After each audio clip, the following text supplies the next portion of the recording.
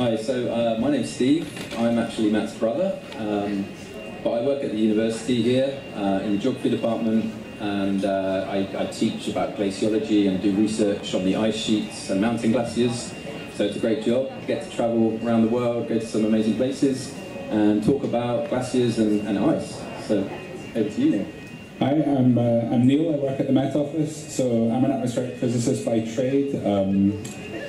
My main qualification for being in the band is that I'm a drummer rather than a sea level rise guy. My job at the Met Office is about finding new ways that we can make our data more useful to people, so people can actually start making decisions, the right ones. Hi everyone, I'm close to the speaker. I'm Joe.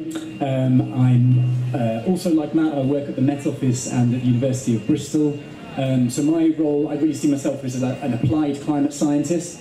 So I work, in fact I used to work in the same team as Rosie, working with people around the world, particularly in Africa and Asia, on projects to try and inform climate solutions, and we work particularly in this area we call climate services, which is trying to provide information in a way that's useful for policy, for decision making, and in the band I play bass and on backing vocals. That's a strange way for an introduction to end as a climate scientist, isn't it? Thanks everyone. And yeah, I realised I didn't introduce myself, so my name's Rosie Oakes. I also work at the Met Office, just seeing the team here.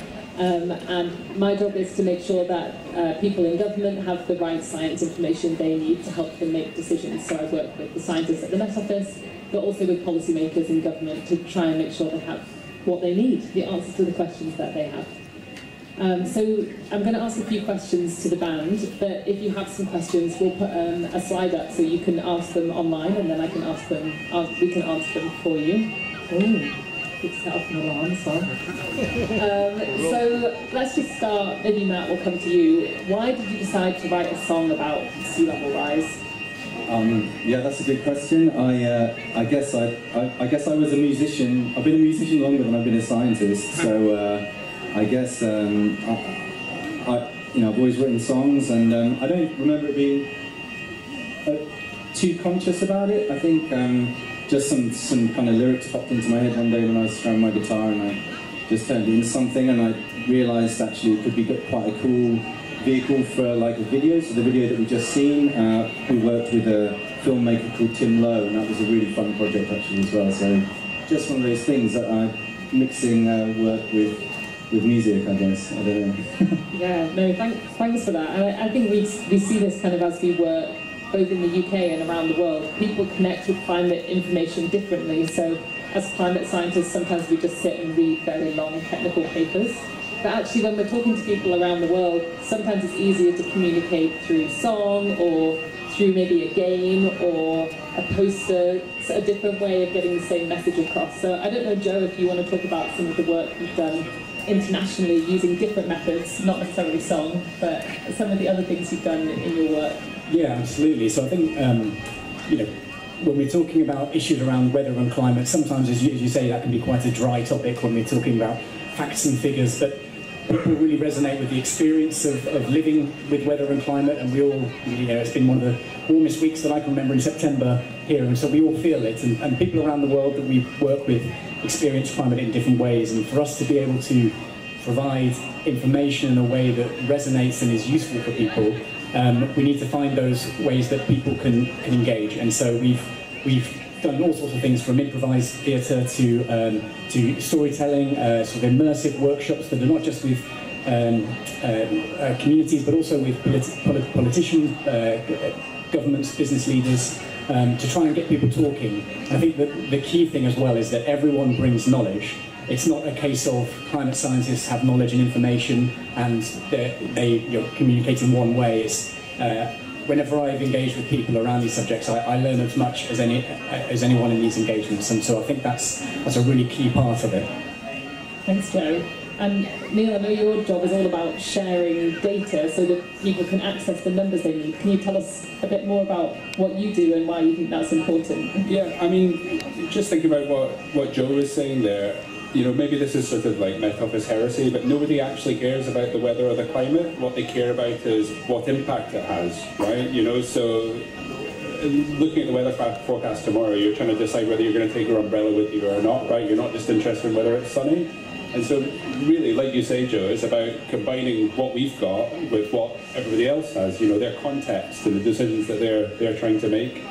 Is that another alarm is going off? Are you panicking about I don't know. I mean, part of the challenge, well, one of the things I'm really interested in my work is that this data is just actually really difficult to use. You know, like, you can distill it down to something like surface temperature, you know, as the metric that everybody thinks about. But actually that starts off as huge, like an unimaginably huge volume of data that's in the building at the Met Office.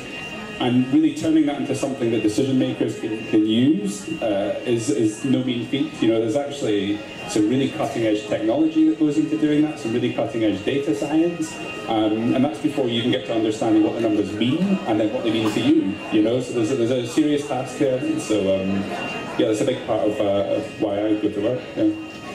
Thanks, Neil. Do we need to panic about this alarm? You're okay. We're okay. No, it's all real. It's a test. Okay. It's worked. Okay. The test works, and nothing bad is happening. Oh, there we go. Great. And then, Steve, you said you work a lot with students at the university. So what kind of questions are students asking who are coming to the university? What do they want to know about climate change and maybe sea level rise as well? Yeah, I mean, so I teach in the geography department, and you know, geography is a discipline where we get students from all sorts of backgrounds. We've done all sorts of previous qualifications, and so yeah, we get a really diverse kind of intake of people who, some of them know more about climate change already and some of them know less. So I mean, one of the things that I feel like we're kind of battling against sometimes is some of the kind of disinformation about climate change that is out there in social media and in other formats. You know, there are kind of, you know, without wanting to go too conspiracy theory on this, you know, there are agencies in the world that are trying to preserve the status quo and trying to kind of sow disinformation and doubt about climate science. And so a lot of what we teach about is going to the kind of what we consider the sort of the Bible of climate science, which is the IPCC, the Intergovernmental Panel on Climate Change, which we have a couple of co-authors in Exeter, don't we? We have a few. Matt was involved in producing that report, and we have other people at the university and the Met Office who are involved in that. And that was recently, they recently had their 6th assessment report, and it's really such a useful resource to use in the teaching of climate change science to students. So yeah, I have to say I refer to that a lot, and that tends to answer a lot of the questions the students have. Yeah, so sometimes it's about finding, a bit like what other people said, finding a kind of engaging way to teach that. It's not always, you know, not everyone wants to read the textbook chapter or a chapter of the IPCC report, as good as the figures are. So yeah, it's finding engaging ways for a diverse group of learners to engage with that.